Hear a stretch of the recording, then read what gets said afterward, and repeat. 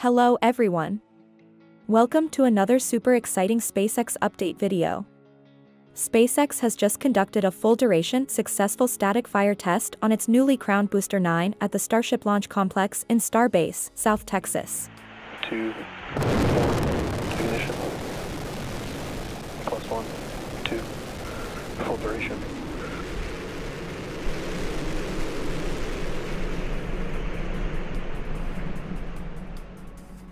This time, the static fire went nominal and everything seemed to go as planned.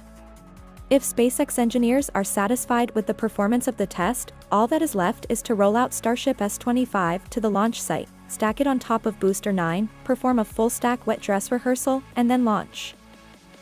S-25 still needs some tiling work, and of course, the paperwork still needs to be sorted out.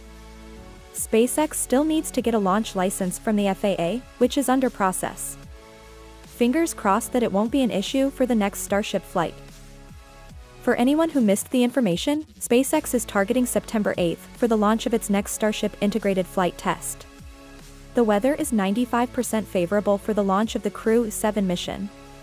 Unless there is an issue with the Falcon 9, we may see an on-time liftoff tomorrow morning at 3:27 a.m. Eastern Time. ISRO has released another awe-inspiring footage of the Pragyan rover ramping down from the Vikram lander.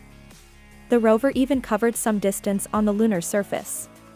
The agency says that Chandrayaan 3 is going on track without any issues and all payloads are performing nominally.